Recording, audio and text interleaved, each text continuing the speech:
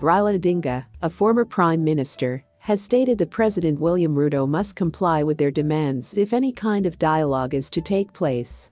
This comes at a time when many people are putting a lot of pressure on Odinga to cancel his planned Monday demonstrations.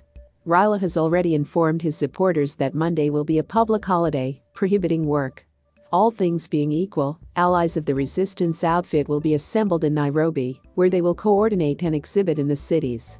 Aden Duale, Secretary of the Defense Cabinet, claims that President William Ruto was aware for months that ODM leader Raila Odinga would lose the 2007 presidential election. Ruto and Duale stood by Raila when he ran for president again, this time against Mwai Kibaki, who was running for re-election. Following the Kofi Annan interceded non-aggression treaty that brought about the development of the Excellent Alliance government, Kibaki and Raila went with their lieutenants to agree on the quantity of priests, so it very well may be isolated into two. Duale asserts that Ruto did not agree with a number of Raila's choices. At the time, Najib Balala, a former Mvita MP who was also a member of Raila's Pentagon Alliance, held a similar viewpoint. William Ruto, according to Raila, is an illegitimate president who must step down in order to make room for him. He also said that Kenyans chose him in the general elections in August. He also has a problem with the country's high cost of living. Costs of goods have soared since Ruto dominated, and furthermore, the withdrawal of sponsorships has seen life a lot more straightforward. The prices of gasoline, diesel, and maize flour are currently high.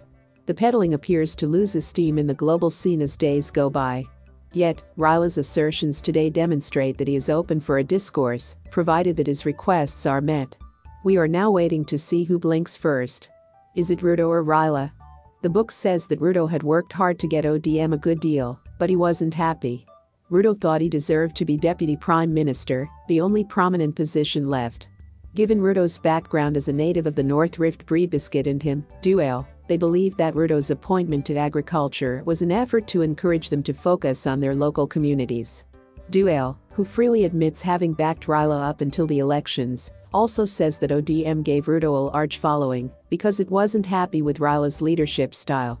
In a contentious parliamentary meeting in Naivasha, where Ruto presided, some ODM MPs, including Duale, broke their hearts. Following quite a while of missed arrangements and public embarrassment, as per Duale, ODM's genuine gathering was vital. The CS acknowledges that they were referred to as ODM rebels. Ruto was admitted, but Raila was unable to remove him because removing him would have required a House majority.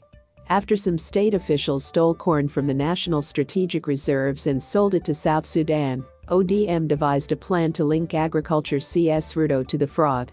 Duale uncovers that the grain was required days before the nation experienced starvation, following the races. Ruto pronounced that while he was ready to resign assuming there was verification against him, he wouldn't do so assuming the allegations were being made by individuals who needed to see him eliminated from office, like his political adversaries. Thanks for watching.